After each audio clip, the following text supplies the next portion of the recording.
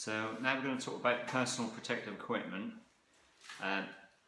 Gloves, you'll see I'm wearing gloves most of the time just to protect my hands, and you'll see also that I will have my eye protection on top of my hat, and you'll always see that I'm wearing steelies. This time of year they're my trainers, other than that you'll obviously be wearing boots. Some of you, as I do as well, find that you have to be on site sometimes where you have to wear your Hi-vis, and with that you'll have a hard hat. So I just want to show, when I wear a hard hat, my eye safety always goes just there. Okay, so I'm not on a job where I have to use these, so that's this. So the other thing I want to talk about is air protection. Now I'm particularly fanatical about this because I'm deaf in this ear. That happened when I was 11 years old, not through an accident, it was through an illness. But because of that, I want to make sure that this one is always going to be working. And the thing you have to remember is, if you're working somewhere and the noise level is too much and repetitive, and you start to get some damage to your ear will never repair itself, so it will always be progressively worse. So important to look after your ears, especially like so when you're younger and you have the knowledge that you must look after your ears. The rule is, if you've got someone who's a metre away from you and you have to raise your voice for them to hear what you're saying, then whatever that noise is that's making you raise your voice is too loud, and you should be wearing ear protection. Whether it be these or whether it be the little plugs that you can get. So again, you'll see me wearing these obviously whenever I'm doing anything noisy. A lot of the time they sort of like sit on my head. Sometimes in the winter time, just keep my ears warm. Just back to the goggles. These ones obviously I have with these ones like this time of year, because it's really lovely and sunny here, even though it was England. And these ones what I normally wear, because obviously we do get a lot of cloud here, so it's not always like sun. So the next thing is I want to talk about is looking after your lungs. Now this one, again, so many years I'm really quite passionate about this, because some sites will insist you wear a hard hat, they'll insist that you wear a Hi-vis, and they'll insist that you wear boots. Some will even say, go to the extreme of saying you must wear gloves and you must wear eye protection. Okay, which is, again, it's all good, it's all looking after yourself, but no one really seems to pay too much attention about the last two things I mentioned, about the air protection and looking after your lungs. So I am particularly fanatical about both of those.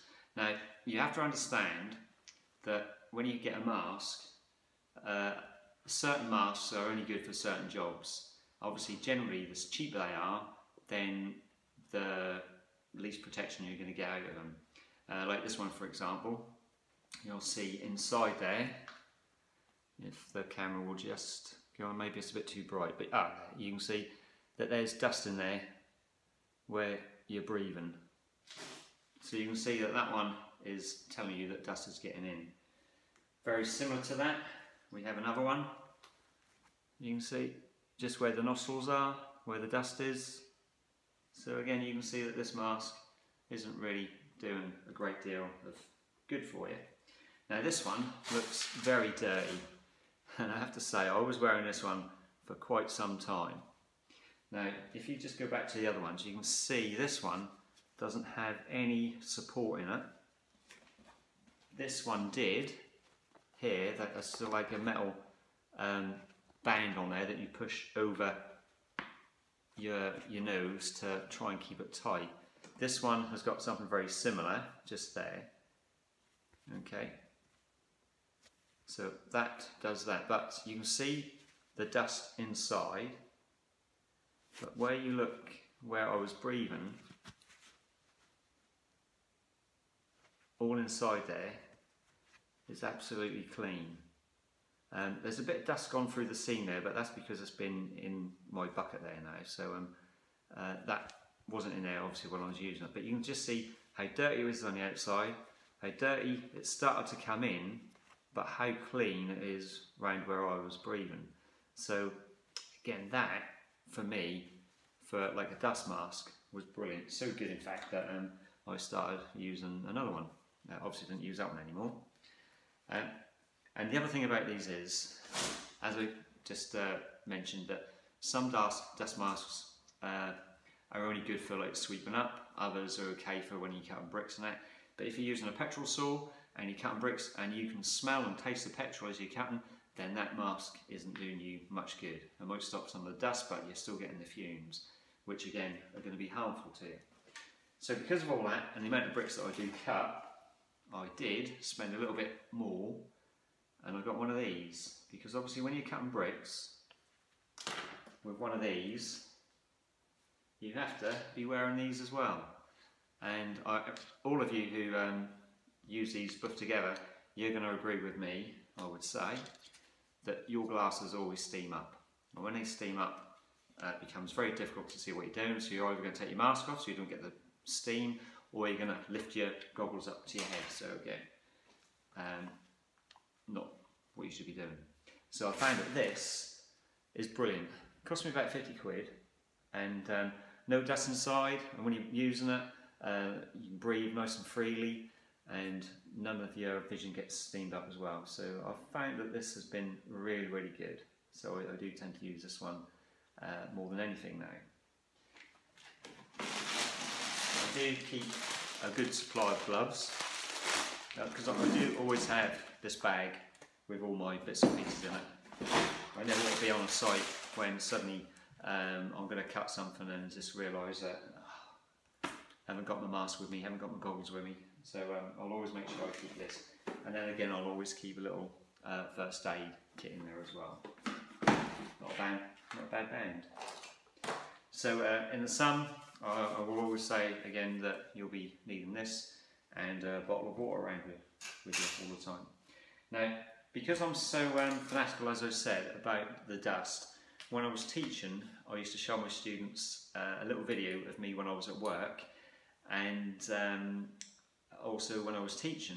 So you'll see two videos, but unfortunately I can't get the video onto my new laptop, so I'm going to have to film it off my old laptop. So the quality might not be that good, but if you just watch this next little film, you just hopefully emphasise how dangerous dust is and how hidden that is. So because sometimes you'll be working somewhere and you think you're in a dust-free zone, but you're not. And there's two types of dust, which we'll talk about shortly after you've seen this video.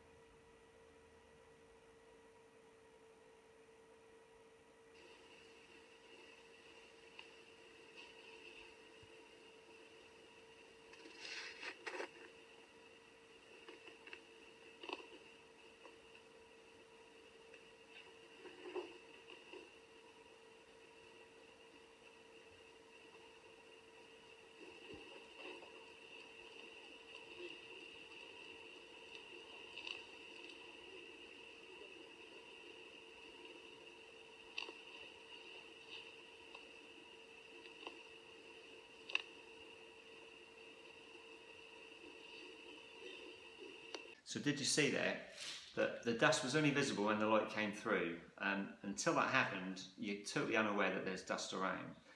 So you have to be so careful. I mean, you may be doing something, well, even in that video I wasn't making dust myself, I was just preparing some hardcore before I was going to concrete, and it was the wind just whistling through an opening in one of the windows there that just was kicking up all that dust in there. So I wasn't even doing it, and like I said, it was only the sunlight that made me aware that there was a hazard there. So again, you may have people where you're working on site, they could be making dust, and you've got to be aware all the time that even if I can't see it, it's going to be there.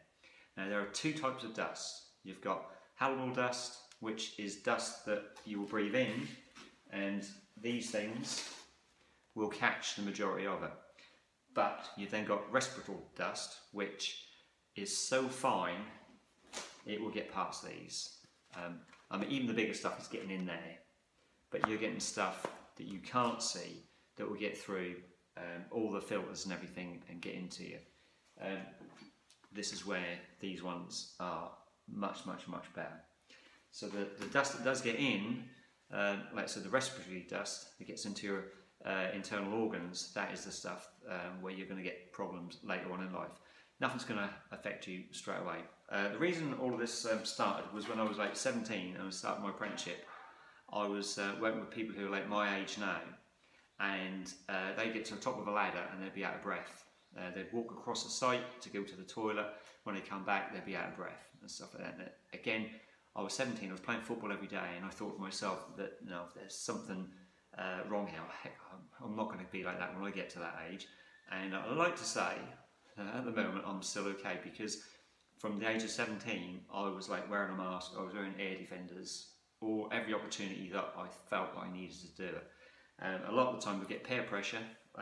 For example, I used to wear a mask mixing up on the mixer.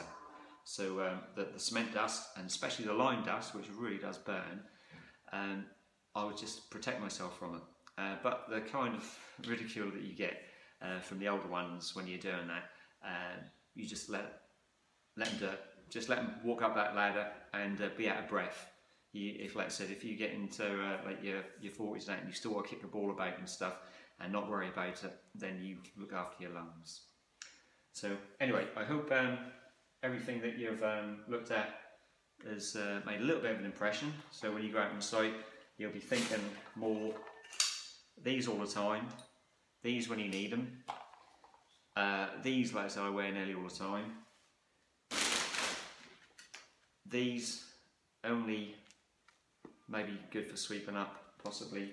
When you're cutting bricks, you don't want to be breathing any dust in, so this is what you want to be looking at, having something like this. Okay, I hope that helped.